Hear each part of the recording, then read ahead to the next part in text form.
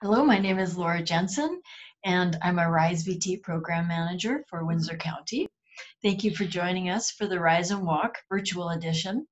RISE VT, through the Rise and Walk program, is encouraging Vermonters to walk 30 minutes 3 times a week and hosting virtual talks with local professionals. With me today is Dr. Adam Ameele, a clinical psychologist who's the Director of Behavioral Health at Springfield Medical Care Systems. Thank you, Dr. Ameele, for joining us today. I know you're a busy clinician. We'd like to ask you about stress and anxiety and the effects of that on emotional and physical health. Can you talk to us about that? Yeah, I'd be happy to. And again, thank you for allowing me the opportunity to connect with folks and share what I can, and hopefully that it helps them in some way, shape, or form. So, stress, anxiety, the question regarding stress and anxiety impacting our health.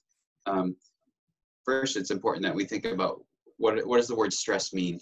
And that's a word that we often, and anxiety as well, those are two words we hear on a daily basis, and they're tossed around fairly easily.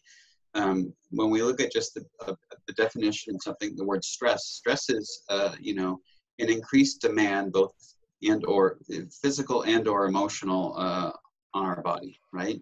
And in acute periods of time, our body's stress response helps us survive change and adapt to change in our environment, right? And stress can range in terms of intensity. But stress is placed on our body with something as small as a change in your daily routine, or having to stress your body to get up and go make yourself breakfast in the morning, and or you're at work and your supervisor provides you with a new task. Or, for example, someone's asked you to talk in front of a camera, and that's a stress on your body. The stress response happens in your body when blood flow and oxygen get redistributed throughout your body and your brain to help you to the necessary muscle groups and organs to help you survive in that moment and adapt to change. That's on a short-term basis, and that's what we all kind of learned in high school science and biology and health around what we call our fight, flight, or freeze response. And the classic example being that if we stepped outside and we saw a bear, that would be, our body would perceive that as a stress, right? And that fight, flight, or freeze response would be triggered. It would be automatic. And we'd have blood flow or oxygen redistributed throughout our body to help us survive that moment, right? That's our remarkable human body and brain's ability to adapt to change and survive over time, and allows us to live where we live and how far we've made it.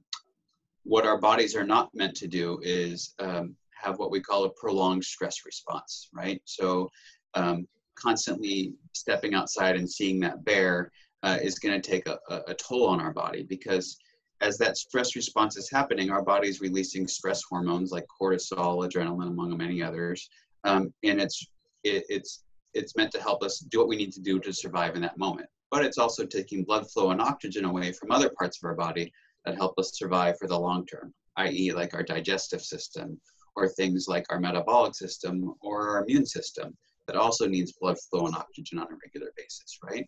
So when we have a prolonged stress response, we're taking away a resource from one part of our body and putting it in another. Kind of the term of robbing Peter to pay Paul, right? So in the short term, it helps us. But in the long term, our body typically can't sustain that, and we start to suffer consequences from it, such as, illnesses, chronic conditions, or psychological stress, such as prolonged stress, leads to what we call, anxiety disorders, where people find themselves worrying about returning to that stress or the stress that could come, and not knowing how they're going to handle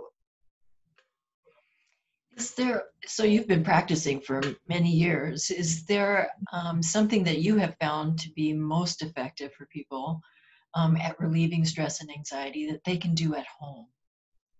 Right. So, we learn from an early age, and we're regularly reminded of it, in media of, well, there's a lot of value in exercise, getting out and doing exercise. And that's the great campaign of Rise VT. And we 100% kind of promote that.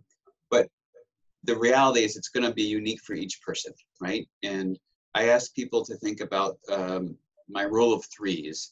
And when we're talking about how are you going to respond to stress and turn on what we call your relaxation response, which is kind of the counterbalance to your stress response, we want you to be thinking about that rule of threes. Is it something, an activity that's going to make me happy when I think about it, an activity that makes me happy when I'm doing it, and or does it make me happy afterwards, right? And if it is a positive answer to any three of those, great. If it's a positive answer to all three of them, even better.